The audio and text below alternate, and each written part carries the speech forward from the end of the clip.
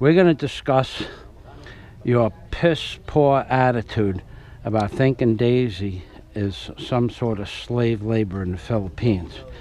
Now, Daisy and I work together, and we do everything together.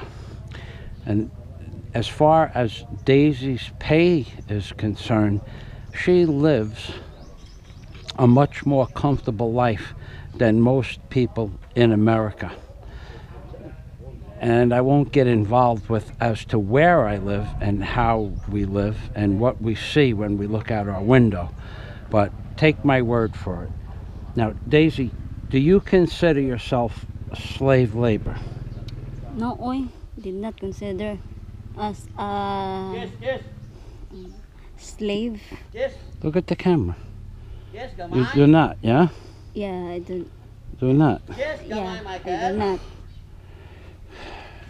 Okay, so what we are doing today, Daisy is doing trabajo, which is work. Daisy is brushing off the sand. And I am cutting the wood with a chainsaw, because now I have become a human lumber mill in the Philippines. And what I do, Daisy, will you please come here? Come over here. Hold the camera just like that. Throw your glove off. Hold the camera. That's it. Just like that. Right there. I'm gonna cut. I have to cut right here. Come over here. I have to cut right here, and then I cut one side, and then I trim off the other side like a power planer. Okay, so just let me get my glove on. I have my earmuffs on, and I'm going to trim one piece, only one piece. So just hold it just like that.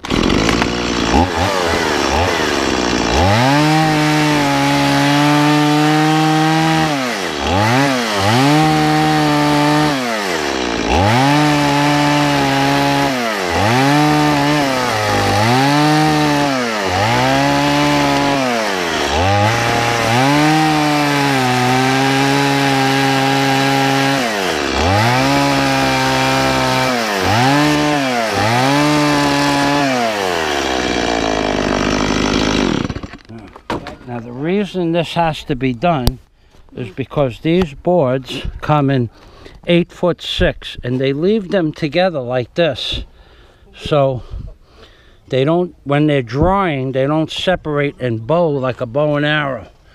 Now, they do that anyway if you don't get them dry and flat. So the next step is to bring them over here and put them in a fashion that they will be flat. And Daisy is